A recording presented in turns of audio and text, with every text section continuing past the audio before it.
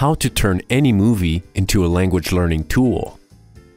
You've likely heard several times that watching movies can teach you languages. We do agree that movies can be very helpful, but in order for them to be truly effective, you must use them as a learning tool. Simply sitting down and watching a movie in a foreign language likely won't teach you much. In this post, we'll show you how you can turn any movie into a language learning tool. Step 1. Watch the movie in English.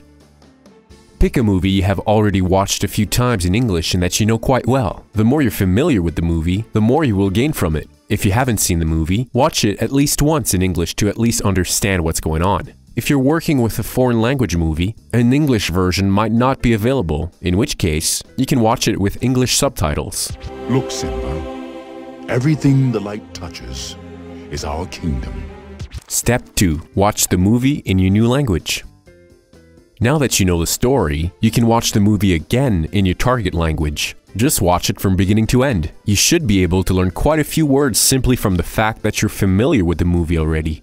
Mira, Simba, todo lo que toca la luz es nuestro reino. Step 3. Read the script in your target language. If you type name of the movie script in Google, for example, the Lion King script, you should be able to find the complete script of the movie in both languages. You may have to find out the name of the movie and the word for script in your target language, but it should be pretty easy to figure it out. You can print out both scripts and read it as if it were a bilingual book. You can read the script in your target language and keep the English version close by as a reference when you don't understand. At this point, don't try to understand every single word. Just read through the script and you will learn quite a few words just from context. Now you may ask yourself, why not just put the subtitles and read them as I watch the movie? This can be very effective if you've been studying for a while and you can keep up with the speed of the subtitles, but reading the script by itself gives you all the time you need to analyze the sentences and learn new words. Plus, it keeps all distractions away. Step 4. Watch the movie again in your target language. Now that you've read through the script, watch the same movie a few more times. Watching a movie many times may seem like a waste of time, but it's actually a lot more effective than watching many movies only once, especially in the beginning stages. You'll understand a bit more each time, but at this point, if you wanted to save some time, you could download the movie on your phone and listen to only the audio while driving or taking a walk. If you already know the movie quite well, listening to only the audio is almost as useful as actually watching the movie. Once you have the movie on your phone, you can listen to the movie in your car many times instead of the radio and learn on the go. Mira, Simba, todo lo que toca la luz es nuestro reino. Step 5. Read the script and look up common words you don't know. You should now have learned quite a few words from the movie. But there are many words that will pop up at you that you won't be able to learn simply by hearing or reading them over and over again. That's why it can be a good idea to read the script again and look up for the words that you kept hearing but couldn't understand in the dictionary. Now you may ask yourself, why do this now? Why not the first time I read the script?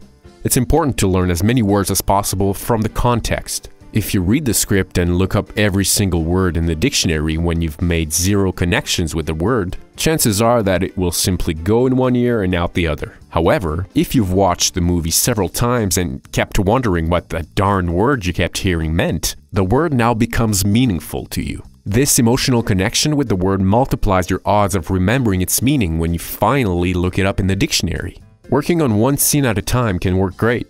After you're done looking up words for a scene, read the scene again right away with the words fresh in your mind. Here's an example. If you read the following sentence you have already seen a few times, you understand many of the words just from the context. But there are still words you might not understand. Now, look at the words in red in the dictionary. You can see that todo means all or everything, toca means touch, and nuestro means our. Now, if you read the sentence again, all the words make sense to you. Step 6. The final watch. Listen or watch the movie once again. This time you should understand the movie quite well. This step will reinforce the words you've looked up in the dictionary. At this point, you can keep alternating between reading and watching the movie until you feel like you've learned what you needed to learn from it. Mira, Simba, todo lo que toca la luz es nuestro reino. Conclusion.